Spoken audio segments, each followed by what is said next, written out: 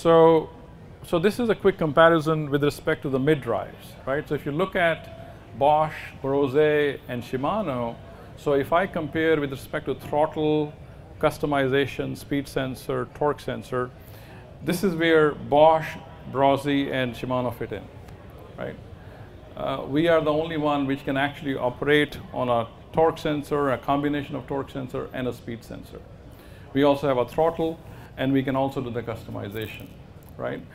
Bafang fits in here. Bafang is, we believe, all about raw power. They can only operate with a speed sensor, and they have a throttle. That's about their, so we cover the 4 areas quite well. If you look at hill climbing, so hill climbing is the only area where mid-drives have an advantage. So you can see here, we will give them a high point.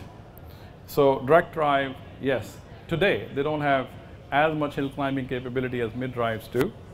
So price-wise, quite high. Range-wise, they don't have the range because they don't have the efficiency. And speed-wise, they don't have the speed. We have the speed. So if you look at the comparisons, we beat them on all. Yes, hill climbing, we can give them a few points there. Has anybody ever compared the difference, the strain of the drivetrain, the entire drivetrain with a front motor versus the reduction of the strain of the drivetrain with the rear motor? Yeah, so I'm going to show you a slide here, Larry. So here is, so we talk about the stability on a trike. I'm not talking about stability in a bike. I'm talking about stability on a trike. So we think that our system is more stable on a trike, right? And to give you an example, so we talk about stability, comfort, speed, portability.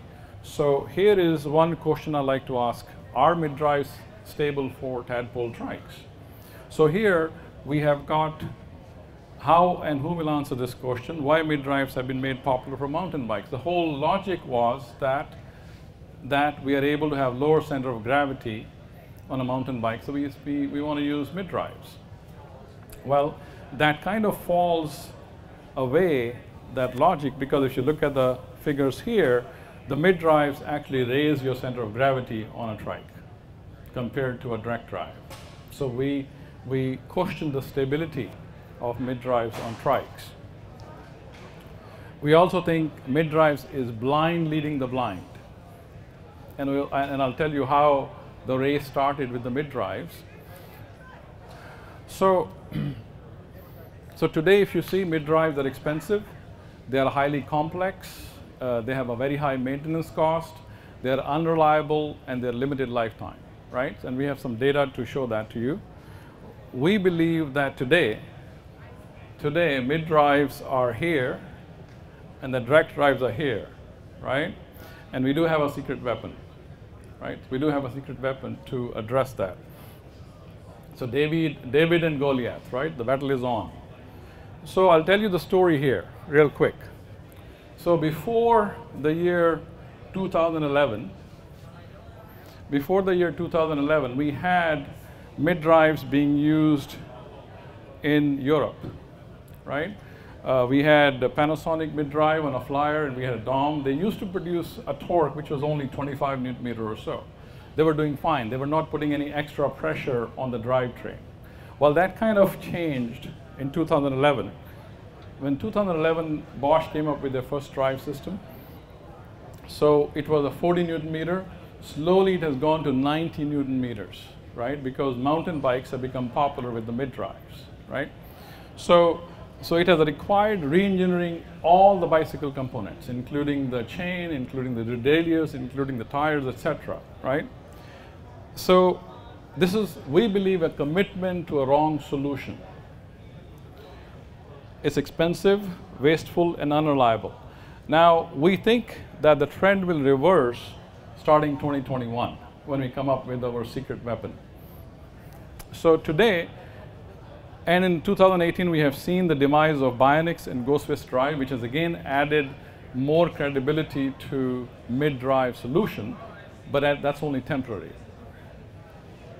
So here is some more pictures I want to show you. So this is a Brose mid-drive, which is actually they did something unique. They actually added a belt drive, a second, so you can see there is a control electronics, there's a motor. So motor has become bigger and bigger in size as the time has gone by. And you can see there's the first gear stage, the second gear stage. Now let me show you how the power is transferred in a mid-drive. This is the Bosch 2-gear stage, right? So you can see they have improved quite a bit. If you look at their first generation, the motor was very tiny. Now they have increased the motor size to decrease the load on the gear system, right?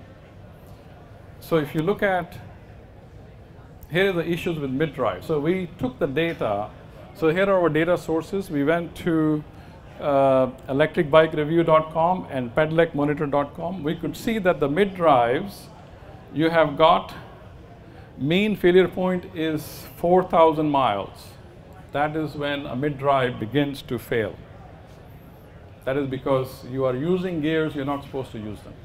And you have a probability of failure, which is also plotted. So basically you can see that the mid-drive, after about 11,000 miles, it is going to completely fail. The probability of failure is 100%, right? So here are some bicycle gear efficiencies. Again, I will be emailing this to you, but let me come to the conclusion. So we did the math. Here is the math we have done. We have looked at the chain tension, which is the point you were talking about. We have looked at the crank arm, etc. We've done all the whole math, right? And here are some numbers I want to show you. So a mid-drive motor can increase the chain tension 10 times. 10 times. And if you look at the power transmission efficiency of a mid-drive, the motor itself is 85 to 95% efficiency. First gear stage is 85 to 95% efficient. Second gear stage is 85 to 95% efficient. Derailleur is 85 to 95% efficient. So by the time the power is transmitted from the motor to the wheel, you're losing more than 50% of the power. So what's the point? Why have an electric motor which cannot transfer the power to the wheel? So you have 42% is the lowest efficiency, highest efficiency is 73%. Not good enough. We do cycling because we want to have more efficient operation. Power transmission efficiency, direct drive. So here is your efficiency. Power transmission efficient direct drive ranges from 68 to 85%. And if you're on a flat, it can go all the way up to 95%. Here is your power transmission efficiency of a geared direct drive motor. So you can see even that is a better solution than a mid-drive, where your lowest efficiency is 57% and highest is 81% because you have only one gear stage. Thank you. Here is the torque transmission. So you see, this is where the trick is played. This is called, I call this cheating, right?